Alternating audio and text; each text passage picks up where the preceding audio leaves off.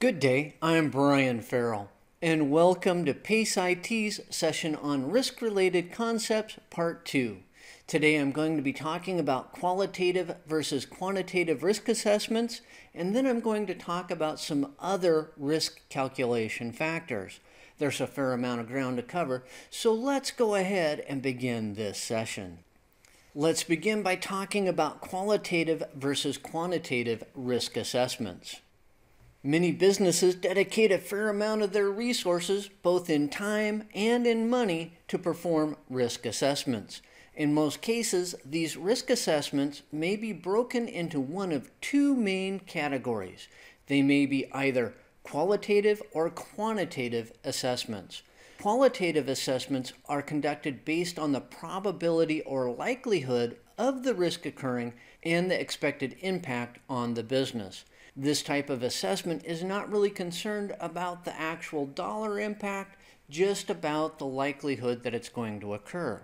Quantitative assessments, on the other hand, are conducted based on the projected cost in dollars if a risk event occurs.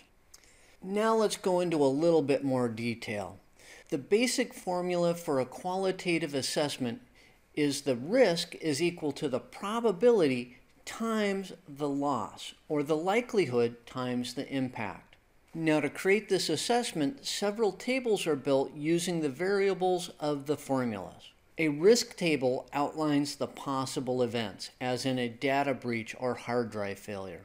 Then a probability or likelihood table outlines the possibility of the event occurring, as in not likely, likely, or most likely, with the value assigned to the likelihood.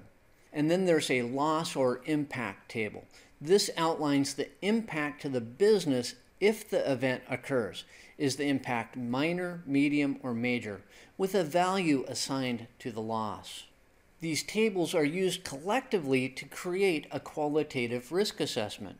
When evaluating risks, quite often qualitative assessments are done first, and they're used to determine which assets and risks require a quantitative risk assessment. That's because quantitative risk assessments take more time, effort, and usually money. So let's talk about the quantitative assessment. It involves using the actual cost of a threat event to help determine how much to spend on preventative measures. You know, it doesn't make sense to spend more to prevent a risk from occurring than the risk is actually going to cost the business. Quantitative risk assessments can help when budgeting for a security solution to reduce the risk of occurrence. The first step is to determine the value of the asset. Now, this value may be the cost to replace the asset or the cost of downtime. It all depends upon what risk you're evaluating. The second step is to determine the exposure factor. This is the cost of a threat event expressed as a percentage of the value of the asset. Step 3 is to determine the single loss expectancy, or the SLE. The SLE is equal to the value of the asset as determined in Step 1 times the exposure factor, or EF, as determined in Step 2. Once you have the SLE, then you go on to Step 4. Step 4 is to determine what the average rate of occurrence is. That's the number of times the threat event is estimated to occur each year. Once you have the average rate of occurrence, then you can determine Step 5, which is to find the average loss expectancy, or the ALE. The ALE is the SLE times the ARO, or the single loss expectancy times the average rate of occurrence. What this gives you is the dollar amount that your security solution should fall below. So that's Step 6. You need to determine which security solution that falls below the ALE will mitigate the risk of occurrence. With that done, let's move on to other risk calculation factors. Now, these are factors that may come into play when determining some of the figures that are used in the quantitative risk assessment. First up, we have the MTTF, the mean time to fail. This is the average time a device is expected to be operational in production before it fails. This is usually reported by the manufacturer, and it is a non-recoverable occurrence. That means when the MTTF hits, that asset is gone. Then there's the MTBF, the mean time between failures.